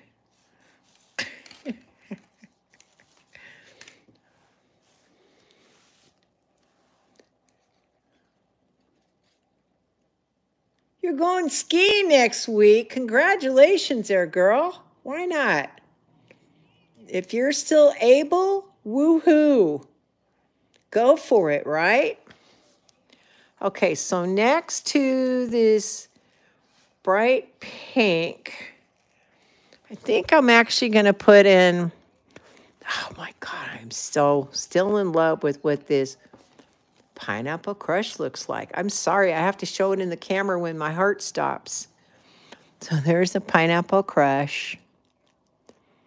And I've seen so many of these people doing blooms drizzle. I don't know why when I was doing mine, I didn't drizzle. Of course, it was in the beginning when we were just learning, right? Now, where this yellow and jasmine are going to run together, remember, they're going to probably make some kind of orange where they mix together. But if it spins out some pretty pink parts for me, I'll be really, really happy.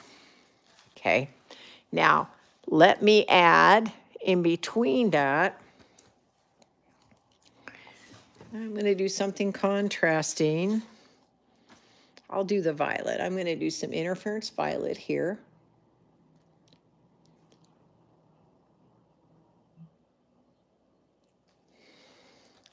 Then almost everybody does some kind of solid opaque in between a few stacks of that. I realize I could be using that black again. I'm going to cheat. Close your eyes, Mandy. I'm actually going to put some white cell activator in the center of this thing to make up for wanting to put a little bright color in there, some kind of opaque color in there. Just a little dribble. Now this is white cell activator. Then the next color, let's go ahead and add this Snapdragon. Looks like my piles are getting really big. It should definitely spin out bright. What do you guys think? Okay. And then I'm going to add the Bordeaux. Ooh, wait a minute. Let's add a little bit of interference blue here. Might as well go all four in. All in, all in, all in. Little interference blue. Then let's add our Bordeaux, Blissful Bordeaux. You know, this reminds me of the puddle pour technique when, God, I wonder if I should do that instead. Melly D in 2016 was doing puddle pour techniques where the canvas had 3 puddles like this. She'd run her finger through the 3. The background, though, was a dry canvas, and then she'd tilt. I mean, it's an interesting concept, right? Because you could do a puddle pour nowadays using the cell activation stuff that we have and get even a better result from that puddle pour technique than she did years ago. I like that pink. So let's put a tiny bit of, let's put some interference blue. What did I put? I didn't use the gold yet. Let's put some gold here. Might as well go. I'm going all in, guys. I mean, this is what you guys might be fantasizing about, right? When you're thinking about doing this type of work, you're going, can I stack this under this? What happens when this gets mixed with this? Well, that's okay. I'll make the mistakes on camera for you. Now, what I've done different is I don't have a white base. I've already created a translucent, shimmery, whatever you want to call it, with a lot of interferences in it. Let me get all these colors out of the way, because they're going to get in the way when I start spinning. Oh, no, no. Would you ever sell a surprise gap? Well, I have some of them in my garage, honey. And, yeah. So once we get this funding straight, we reorganize the warehouse. This is going to give us some of our timing. Then we'll start production. You got to give us at least a month's turnaround. And then we'll be announcing a pre-order event going. They're drying. We got them on the racks. They're almost ready to go. Does that look like a jaw dropper? Does it really? That was not something I played with as a kid. The jaw. Somebody says it looks like a jawbreaker. The candy, right? Okay, I'm just trying to make room here. Give me a second. I'm scooching stuff back and forth so I don't spin off paint into other paint and my arms and hands don't get caught up in this. Okay, I'm going to try to do this with this little puppy. If it doesn't work, I am going to have to actually plug in that little blow dryer. Oh, wait a minute. Hello. I can use a regular blow dryer. Can't I? I don't have to use the little blow dryer in the world.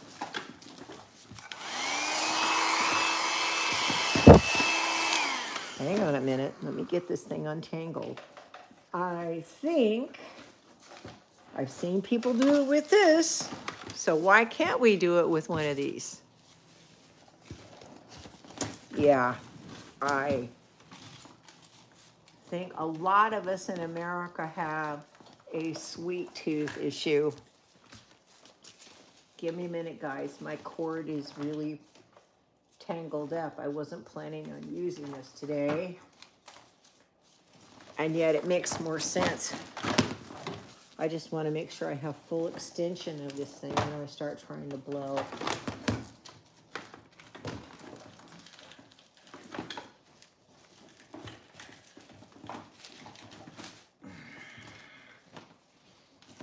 Oh my God, what did I do?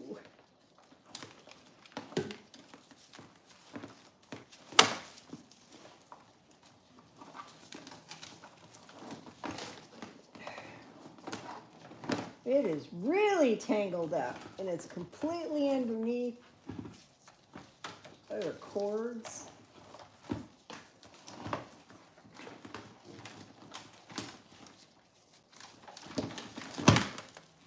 Okay, now I can use this full tilt, and it's all the way out.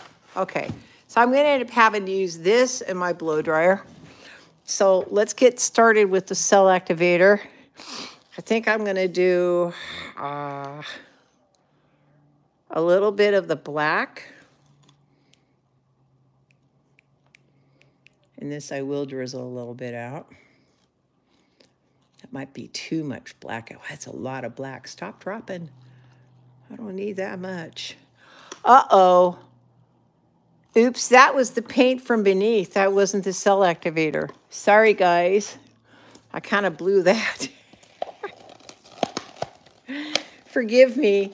So this one's going to look a little bit different because it's got some of the black base I put in the base put here. Here is my actual black cell activator. We'll go into this one.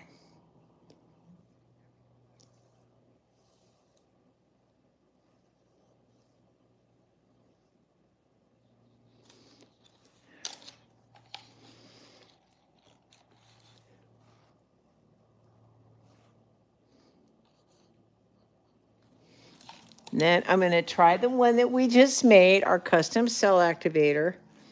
This kind of orangey, pumpkin-y color that we made.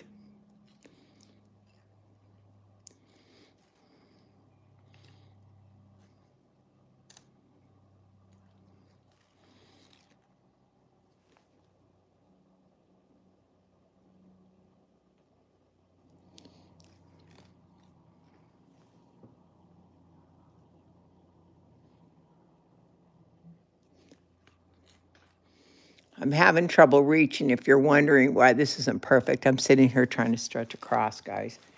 And then I'm going to put white, but underneath the white, one more little drop of the blue. I want as much interference in this piece as I can. I know I'm a crazy girl for bling bling. And then white. And a nice amount of the white cell activator, because we got a lot of color here. This may deconstruct right on camera for us. Let's see how this works. All right, way too much cell activator if I had to guess what I'm doing there. I'm sure all the critics in the crowd are watching. All right, so first thing I'm gonna do, I'm gonna move my camera over here. I'm gonna have to try to blow this and get my mouth on this thing because I can't get there. So bear with me and get my glasses off.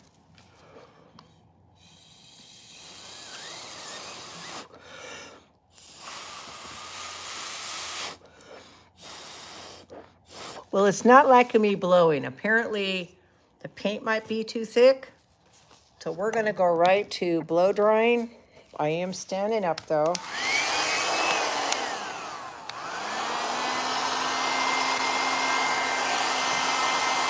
I'm nervous about this because it won't go cool.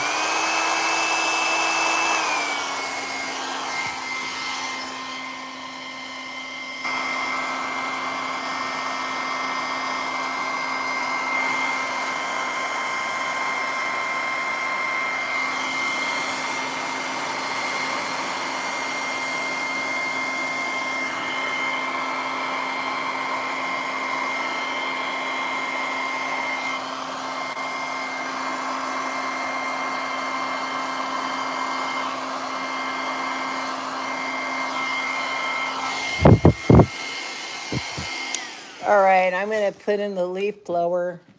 Give me a sec. This is gonna be real tricky here. Trying to unplug the phone, put in the leaf blower. There's something wrong with my phone because it was 100% this morning and now it's not doing it. So I apologize.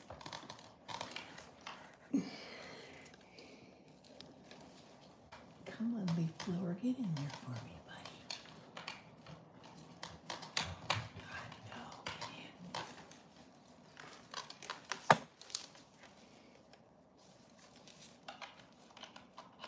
There we go. All right, let's try the littlest leaf blower. My little iPad fell over where you guys are talking to me. But we have the littlest leaf blower going here. Now we're getting some sellage on this first one. The littlest leaf blower looks like this, and it's supposed to kind of work like that.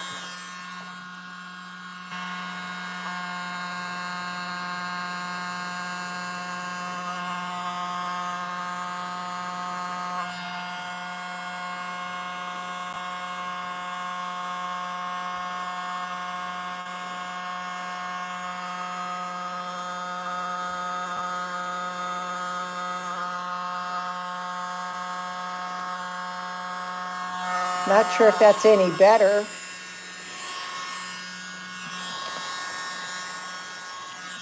But it looks like it's getting the cell activator to move a little bit more.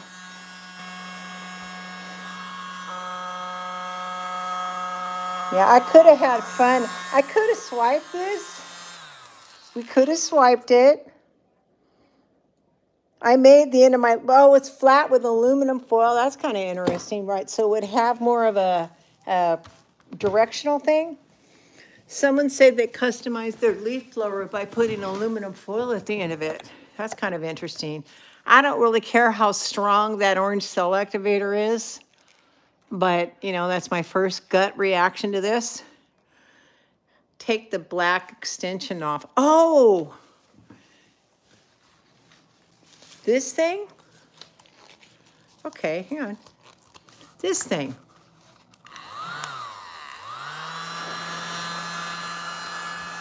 Okay, because this one needed a little more help. All we want to do is skitter that white across, right? We're not trying to lift up every color. There you go. There's more sellage popping up. See that? We're getting some cells popping up. All right, well, interesting piece. You're right, and I do like this because you're right. If we start it in the middle and go up, it goes wider. Trying to do a double on a tile, I know I'm pushing myself way outside of the normal beginner limits. And considering it's been so many years since I did the bloom, I feel like a beginner again. All right, well, let's see what happens when we spin this sucker. Let me get my leaf blower cord out of the way. And see what happens. Turn what over?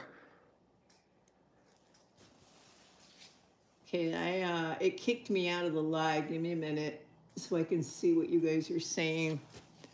Turn what over? The blower? So instead of doing it like this, you do it like this, right? Okay, that's interesting. All right, so how are we going to get these two to do something with us together on our spin bloom thing?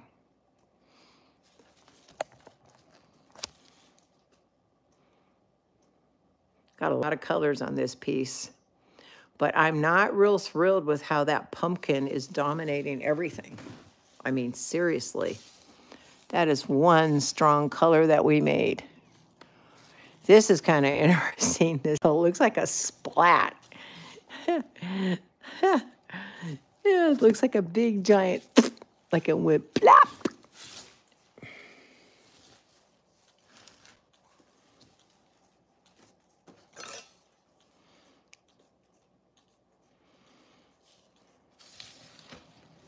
So what if I wanted to, most people will sit and do a hoop-de-doo and connect them. I'm gonna try to, because I'm losing a lot of color here, I'm going to, what am I going to do? I am going to find a bigger pie slice thing and try to give it a little tilt.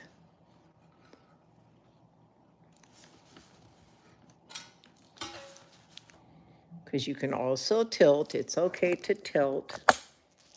When you're doing the bloom, it's all right to tilt it. You're supposed to use gravity. I'm kind of liking this color combination a little bit better than the one that I have here.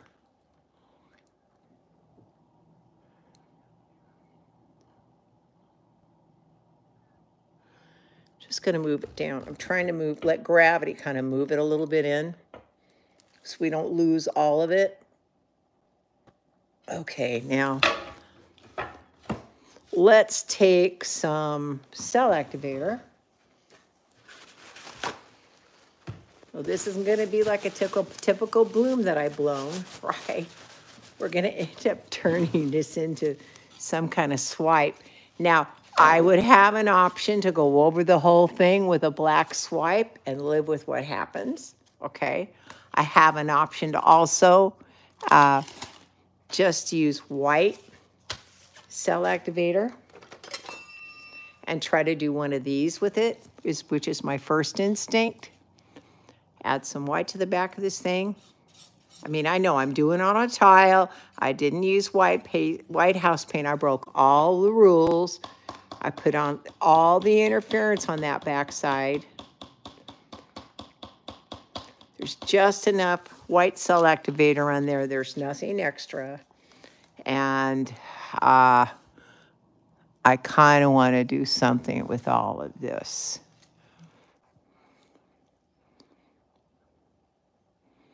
I don't really like what happened there, but I do like what's happening over that black. If I can get them to talk to one another and meet each other in the middle, all that interference in that black's gonna look really pretty. Okay, I'm gonna do another one on the other end.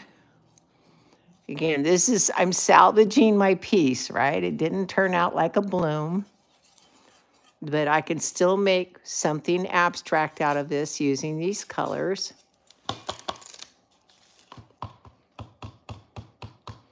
No excess cell activator on the back of the blade. You want an even amount when you're going to do this. I am really digging that pattern right there. I can tell, you can tell my heart is a swipe girl. I really am the swipe girl. So let's kind of do the same thing, only I'm going to go this way with it. Might as well. I'm trying to fix my piece here. And let's spin this thing and see what that does.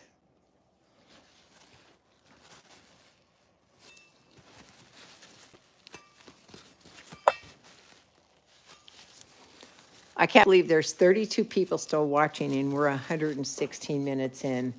Thank you so much for following along on this very strange little journey. Again, that's, like I said, this pumpkin color is kind of bugging me. This isn't too bad. This turned out a little strange.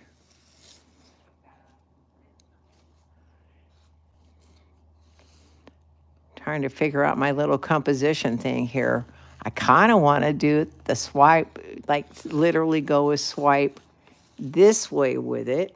I don't want to wipe all these colors off, but I want to do something with those pretty colors. Since we've already committed to the fact that this is turning into a bloom slash, it didn't bloom for me, so here we're going to swipe it. Again, I could just take my whole paper, but then it would change this part right here. I could swipe the whole thing with that plastic paper swipe. Okay, I said I wanted to go this way. It's not my instinct. I'm going to try to do this with my left. Oh, shoot. Do this with my left hand. That wasn't too smart. My left hand is not as good as my right hand. Wow, but look at this. This is kind of interesting. I want to keep moving that white here. Yeah, my right hand's going to have to be the one that's used for this. The left hand can't feel where the place to stop and start is. Okay, I'm going to take a vote. I really want, my instinct is to take this paper and swipe it with the white.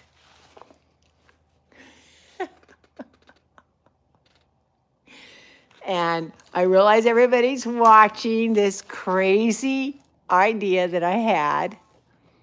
But if I do go over with the white, the thing is I will lose some of this.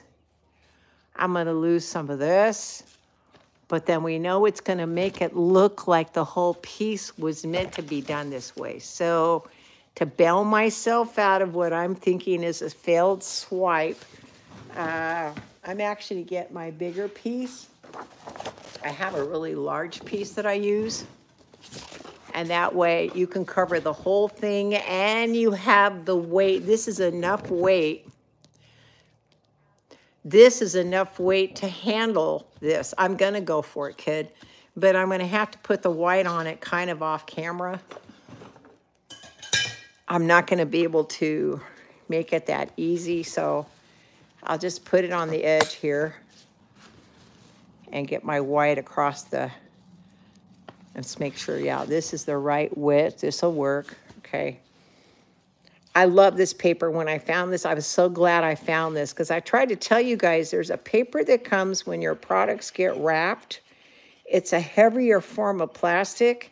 It's the perfect weight for doing swipes, especially big swipes. I have that 24 by 48 inch on my wall, and I did it with this paper you're watching me paint right now. You can do really huge swipes with them because it's not flimsy. And when you tilt it up, and I'm going to stand up and show you guys how I did this. Now, because there's so much white been used. I think I should drizzle. Well, there's a lot of black in there. Never mind. Okay, we're going to stick with the white. All right. Let's get up and over this thing as much as we can. Let's get the camera up and over.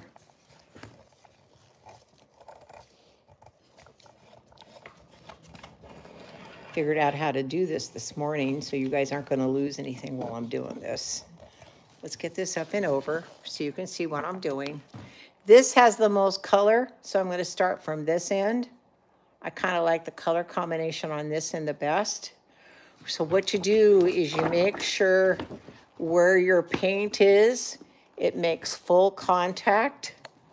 See if we can get this here. There you go. Make full contact. Lay it down, make sure it's touching it, and then just gently drag the whole thing. I got cups in the way here trying to fight me on this. Whole thing across. Oops, it stopped and started there because I stopped. Wow, and that's a lot of paint that it drug off. I'm not going to put that back on this because I want to see what's going to happen to this. I got to get this thing off. Put it someplace where I don't care it gets paint on it. So I think I went a little bit overboard on my colors. This is kind of interesting, though.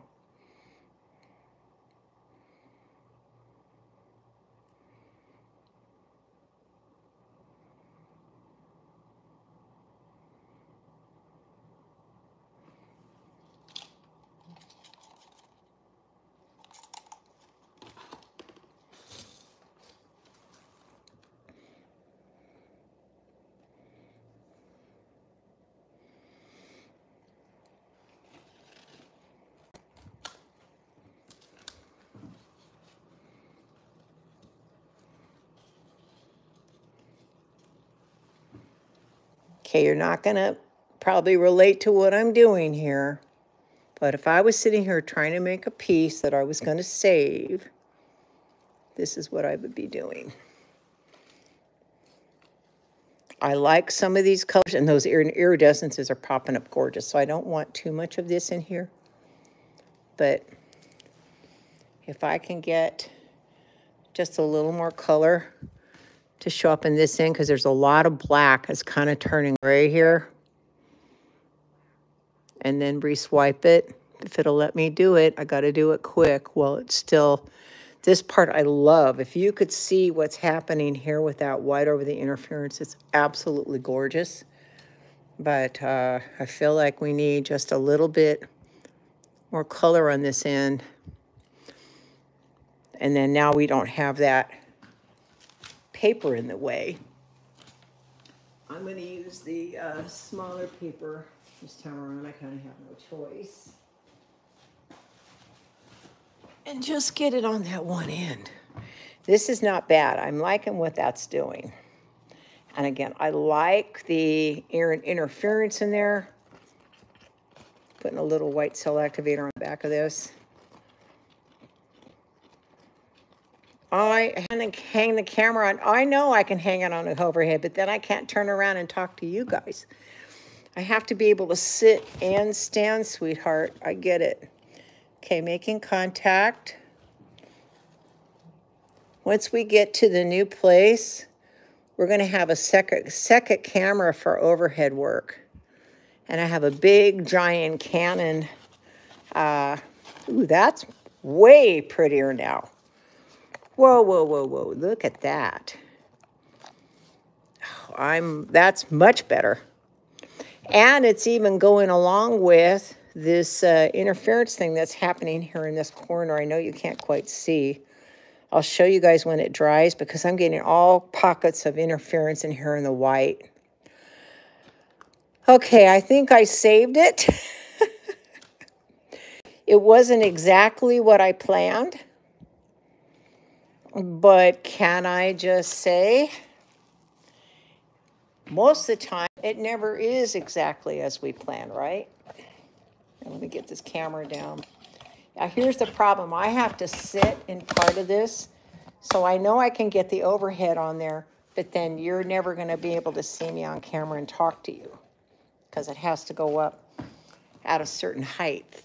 And like I said, when I move, I have this incredible Canon camera that sits on top and it zooms in and out.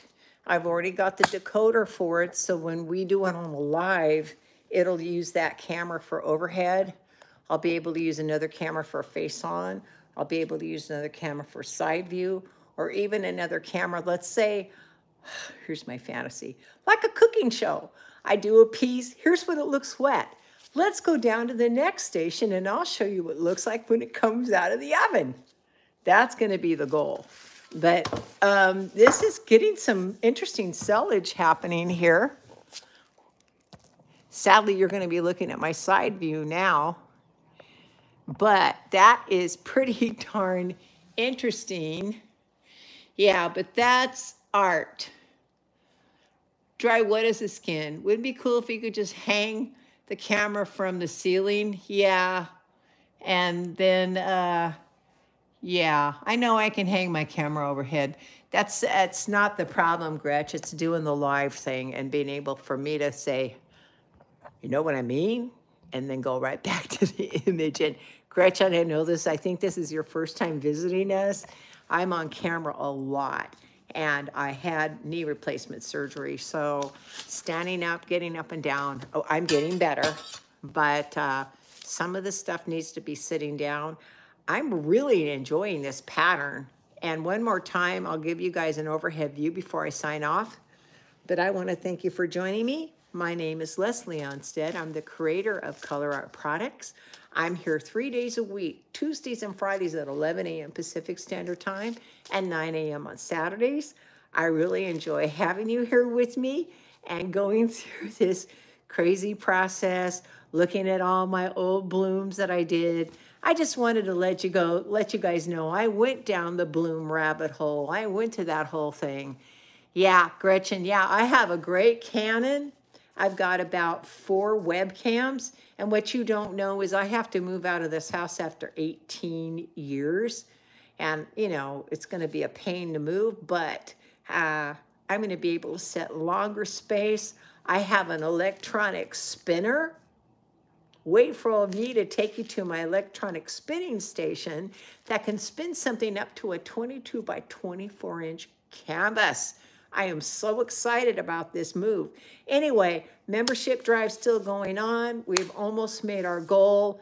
You guys have a chance to buy those cards anywhere from 41 to 50% off to save some money for future products. There will be a Purely Pigment set 3. I kind of need to time this. I got to make sure I got another hors d'oeuvres pending before I announce the new colors, because pre-order normally take 10 days, not 3 to 4 weeks like the last time. We had an issue with the jars needing to be reprinted.